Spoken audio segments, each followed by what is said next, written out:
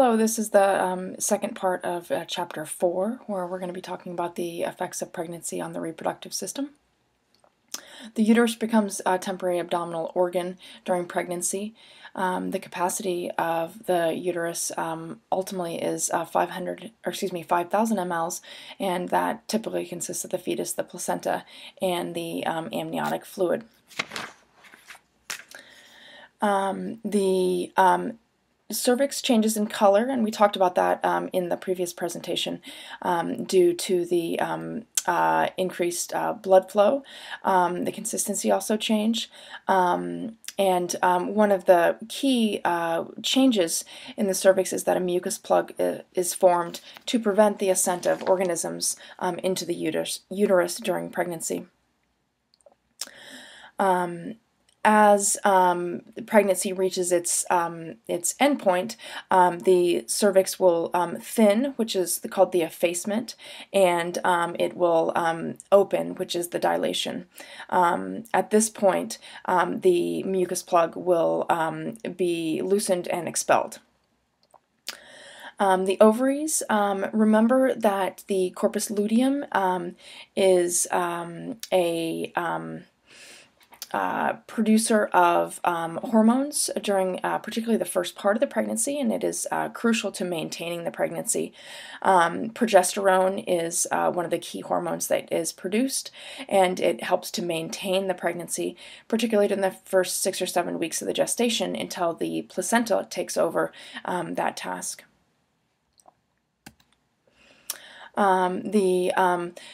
Blood supply to the vagina increases, and that causes it to have more of a bluish color. Vaginal secretions increase, and the pH becomes more acidic.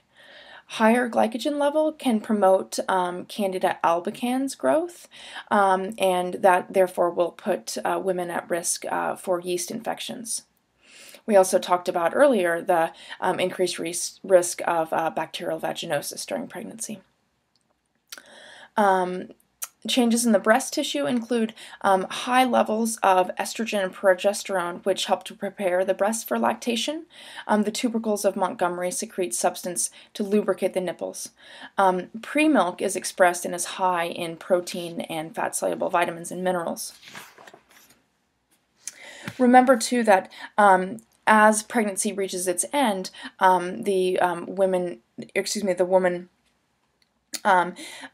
will begin to produce this pre-milk, which is also called colostrum. The colostrum is incredibly important as it transfers important antibodies to the newborn. Usually the colostrum is present in the first 2 to 3 days after birth.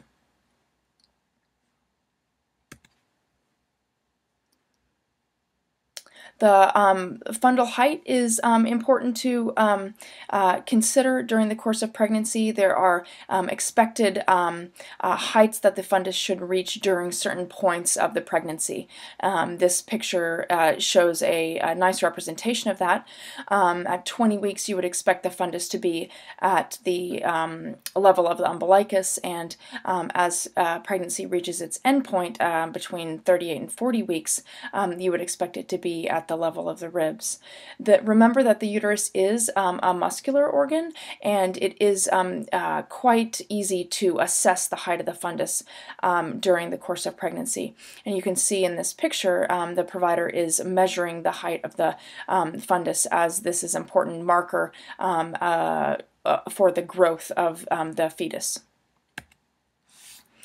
Effects of pregnancy on the respiratory system. Oxygen consumption increases by 15%. The diaphragm rises, which hopefully makes some sense because the abdominal contents are increasing in size. Dyspnea may occur until the fetus descends into the pelvis, preparing for delivery. Estrogen can cause edema or swelling of mucous membranes of the nose, pharynx, mouth, and trachea. And the woman might therefore complain of nasal stuffiness, epistaxis, and voice changes. Cardiovascular effects of pregnancy. The blood volume increases about 45% compared to the pre-pregnant state. The importance of this increase is, one, to exchange nutrients, oxygen, and waste products within the placenta, and also the maternal tissue needs are greater during this time. And a third reason for the increase in blood volume is to serve as a possible reserve for blood loss that occurs at birth. The pulse rate will also increase 10 to 15 beats per minute. There's a condition called supine hypotension syndrome, which is an important condition to be aware of.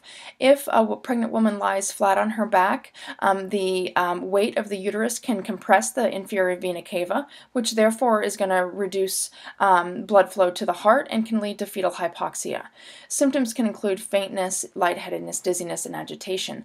A way to alleviate this is to have the woman turn on one side, which will alleviate the pressure on the inferior vena cava.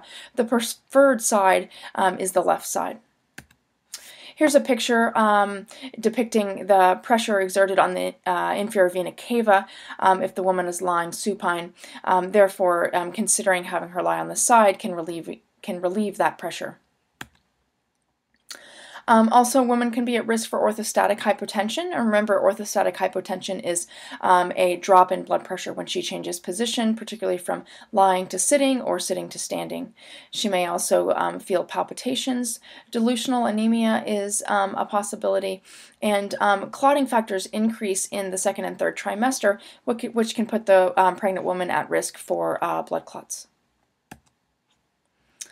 Effects on the GI system. The growing uterus is going to displace stomach contents and the intestines. There's an increase in salivary secretions. Appetite and thirst may increase. Gastric acid secretions decrease, which delays gastric emptying and intestinal movement. Therefore, the woman is at risk for constipation. She's also at risk for constipation because of the iron in the prenatal vitamins. Here's a depiction of the displacement of the abdominal contents. Effects on the urinary system. The urinary system excretes the waste products not only of the woman but of the fetus. Glomerular filtration rate increases. Glycosuria, glucose in the urine, or proteinuria can be common, and those would be monitored at prenatal visits.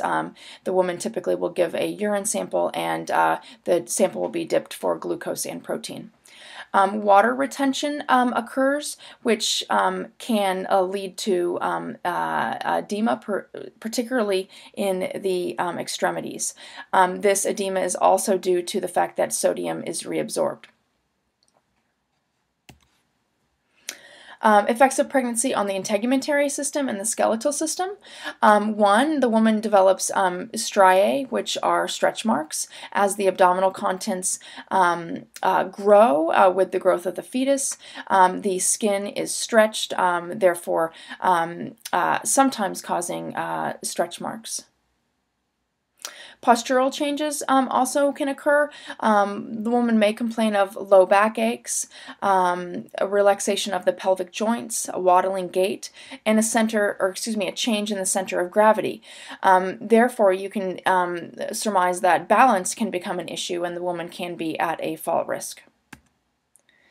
So once again, thinking about safety, a change in the center of gravity, and the joint instability because of the softening of the ligaments. And remember, on Thursday we talked about the variety of ligaments that hold the uterus in place. That can predispose the woman to balance problems. So consider this when you're thinking about your prenatal education. Nutrition for pregnancy and lactation. Many times women are taught to eat for two while they're pregnant, but that's really not the case. The woman doesn't need to double her caloric intake. The intake needs to be evaluated based on the woman's pre-pregnancy weight, and the quality of the nutrients that she's going to intake both for herself and for the fetus. In terms of education, it's important to talk to the woman about reading food labels and looking to choose foods that are nutrient dense rather than empty calories. Examples of empty calories would be high sugar foods, sodas. You really want to get her to focus on protein sources and complex carbohydrates as opposed to the simple carbohydrates. The food pyramid can serve as a guide. It's also important to think about cultural differences in terms of diet. The Latin American diet can be quite different than our traditional American diet, so it's important to think about what sort of barriers or issues could arise based on the woman's traditional diet. Maternal diet and fetal health. There's a high correlation between maternal diet and fetal health, so it is crucial, particularly in the first weeks of pregnancy, to ensure that deficiencies do not occur. Therefore, the nurse should focus on the importance of eating well-balanced meals and also taking supplements if there is nutritional deficiencies. So let's look at weight gain. There are parameters for weight gain during pregnancy, and it is typically based on the woman's pre-pregnancy weight. So for example, a woman with a normal BMI would be encouraged to gain between 25 and 35 pounds. Obese women would be encouraged to gain less weight, typically between 11 and 20 pounds. There's a typo here. Overweight women should not be encouraged to gain 31 to 50 pounds. Overweight women should be encouraged to gain between 11 and 25 pounds. Underweight women should be encouraged to gain between 28 and 40 pounds. Now, if there is a multifetal pregnancy, if there are twins, the woman should gain 4 to 6 pounds in the first trimester and 1.5 pounds per week in the second and third trimesters for a total of 37 to 54 pounds. The breakdown of the weight gain recommendations is on page 59 in your book. Nutritional requirements. Remember, I mentioned that women shouldn't be doubling their total caloric intake when thinking about diet during pregnancy. Really, an increase in 300 calories per day is sufficient for the growing fetus. And the focus should be on the quality of the nutrients that the woman is taking in. So protein should be an emphasis, making sure that she's getting 60 grams per day. Calcium as well should be a focal point. Iron and folic acid, which are often obtained in supplement, but are also present in a variety of foods.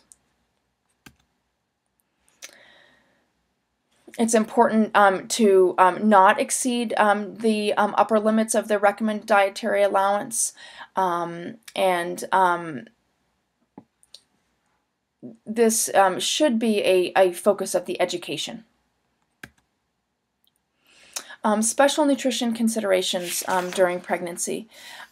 For your adolescents, you can probably imagine that body image is a significant issue for adolescents, and so if they become pregnant, the issues surrounding weight gain could be a barrier. It's important to ensure that the adolescent is gaining enough weight and that the food that the adolescent is consuming is appropriate. A lot of adolescents don't have a well-rounded, nutritious diet, and so really educating the individual and the family, for that matter, about the appropriate nutritional needs for this population will be quite important. Sodium intake, important to consider the sodium intake, as remember that a majority of sodium is retained, so an increased sodium diet can lead to more fluid retention.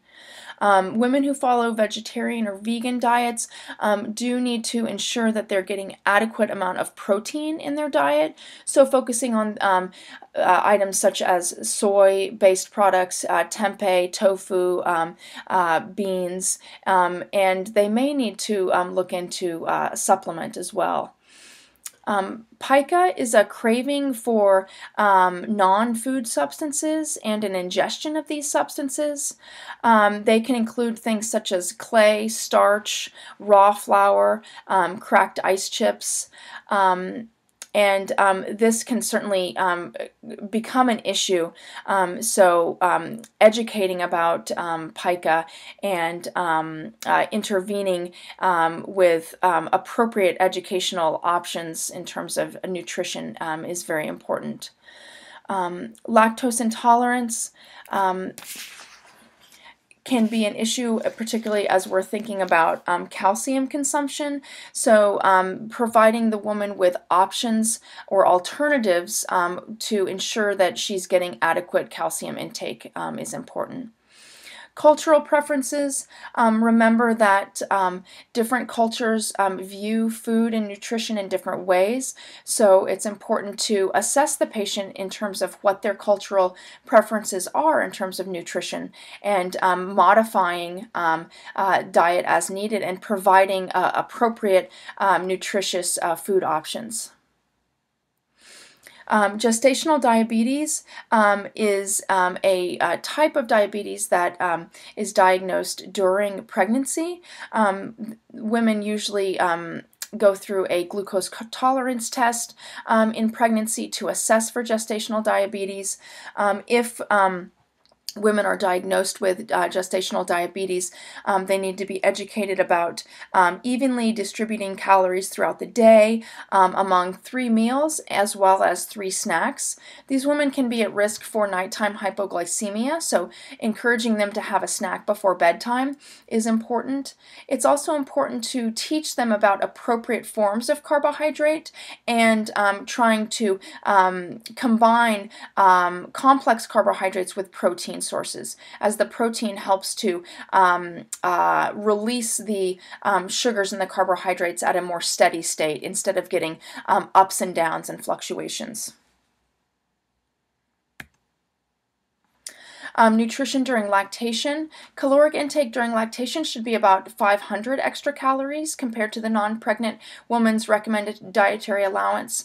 Protein should be at 65 grams. Calcium and iron are needed in the same amounts as during pregnancy. And vitamin supplements, particularly the prenatal vitamin, are often continued during lactation. It's also important to limit the caffeine and alcohol because that can be transmitted through breast milk. Drugs should be considered carefully, as certain drugs will pass through the breast milk as well. We'll talk later in this presentation about drug categories for pregnancy and lactation. Exercise during pregnancy. The take-home point, I think, in terms of exercise is that the woman should maintain her level of fitness. Pregnancy is not a time necessarily to improve fitness or to lose weight. So the focus should be on assessing what her baseline exercise level is and striving to maintain that instead of adding new exercise regimen to the mix. A few factors to consider when you're thinking about exercise and its effect on a pregnant woman. Elevated temperature can impact fetal circulation and cardiac function. Hypotension can reduce blood flow to the fetus. Hormones can cause changes in oxygen consumption.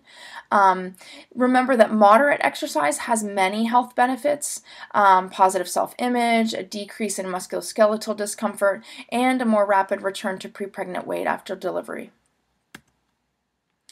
Guidelines for exercise include starting with a warm-up and a cool-down, and not exceeding the recommendations for moderate exercise, and remembering that a balanced diet is beneficial when combined with a regular exercise regimen.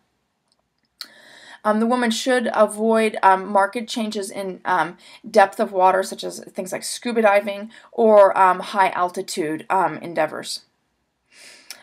She should avoid becoming overheated and needs to increase fluid intake during exercise.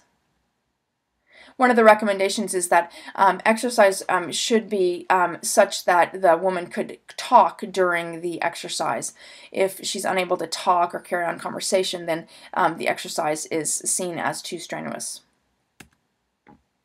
Travel during pregnancy.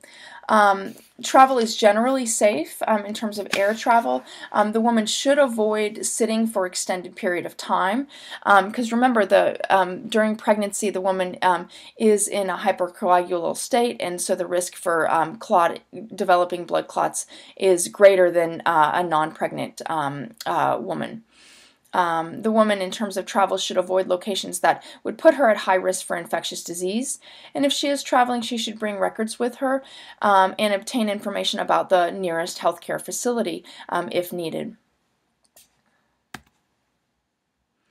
Common discomforts in pregnancy: fatigue, nasal stuffiness, nausea, heartburn, constipation, hemorrhoids, vaginal discharge, backache, varicose veins, leg cramps, and edema. And I think we've talked really about most of these already. Psychological adaptations. It's very important for the nurse to identify and manage social problems because this is going to be crucial to positive outcome of pregnancy. And also nutritional needs need to be catered to the individual related to their age, their ethnicity, their socioeconomic status, and their culture. How does pregnancy impact the mother? 4 primary ways that the woman sees kind of her tasks: seeing safe passage for herself and her fetus, securing acceptance of herself as a mother and her fetus, learning to give of self and to receive the care and concern of others, and committing herself to the child as she progresses through the pregnancy. In terms of fatherhood, the announcement of the pregnancy, the announcement when pregnancy is confirmed, acceptance of the results and strengthening family, and focus on plans for the father's involvement in participation in labor and the birth process. How does the pregnancy impact the father? Well, that's going to be incredibly individual. Cultural factors can influence the role that the father plays during pregnancy and during the birth. And it's really important as nurses that we are not judgmental and that we should look at the individual couple and look at what they see their individual roles as being in the pregnancy and in the birth process. How does pregnancy impact the adolescent? It's very important to consider that the adolescent is still growing and evolving into an adult. And so coping with the upcoming parenthood can be stressful and challenging for the adolescent. So it's very important to consider how, as nurses, we can help the adolescent through that time based on where she is developmentally and educationally, and also work with the family to help provide her with the support. Older couples tend to adjust to pregnancy fairly seamlessly because they're often educated. They often have achieved both life experiences and career goals that help to enable them to cope with the realities of parenthood. Many people nowadays are postponing pregnancy for a variety of reasons. One, because women have available to them many more birth control alternatives than they did in the past.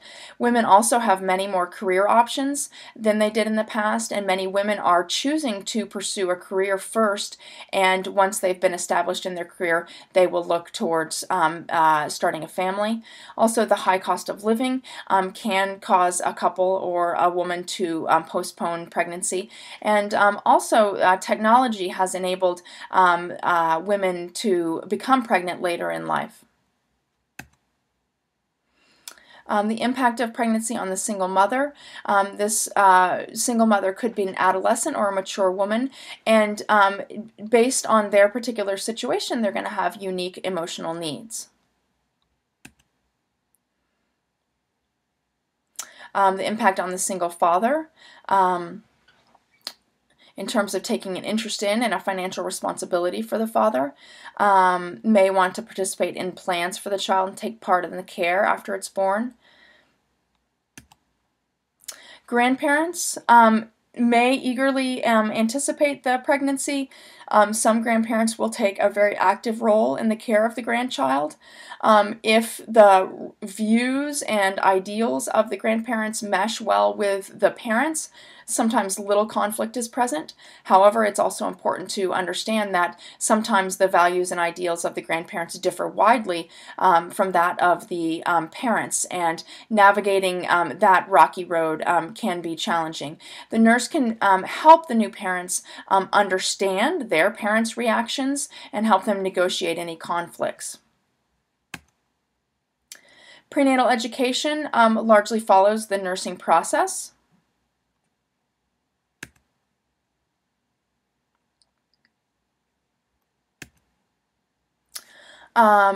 The effect of pregnancy and lactation on medication ingestion. Pregnancy affects the metabolism of medications. Some may be subtherapeutic because of the pregnancy, and parenteral medications may be absorbed more rapidly due to the increased cardiac output. Remember that drugs can cross the placenta and can be passed through the breast milk. Therefore, the FDA has developed a list of pregnancy risk categories for drugs. And the categories are listed here.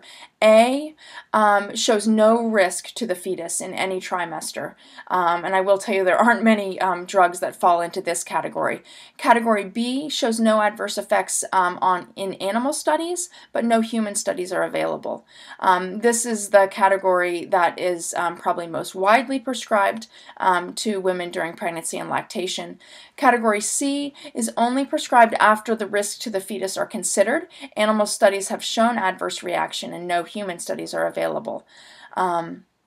Category D shows definite risks, but you may have to weigh the risks and the benefits, particularly in life-threatening situations for the mother. And then Category X shows fetal abnormalities if the fetus is exposed to this particular drug, and they shouldn't be used at any time during pregnancy.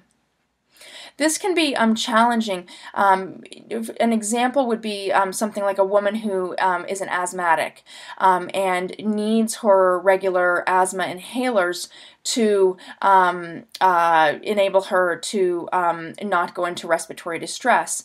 And some of those medications can be Category C. And so you just have to weigh the risk and the benefits of prescribing such a medication for the mother and for the fetus. Immunization and pregnancy. One really key point to note is that live virus vaccines are contraindicated during pregnancy. Some immunizations are allowable during pregnancy, such as the flu vaccine and the Tdap. There's been a big push to immunize women with the Tdap later on in pregnancy, so that will confer some protection to the fetus, particularly in relation to the pertussis. There's been an increased incidence of pertussis in the last couple of years, and so there's really a big push to make sure that women are immunized against the pertussis. If a woman has recently received the MMR vaccine, pregnancy should be avoided for at least 1 month. So, question for review: what nutritional supplement taken early in pregnancy can reduce the incidence of neural tube defects? We talked about this in Thursday's class. I bet everyone knows the answer is folic acid. And what dose should a pregnant woman take? Usually 400 micrograms is the recommendation. So that's going to complete the Camtasia video on Chapter 4, and we'll move on to Chapter 5 in the next video.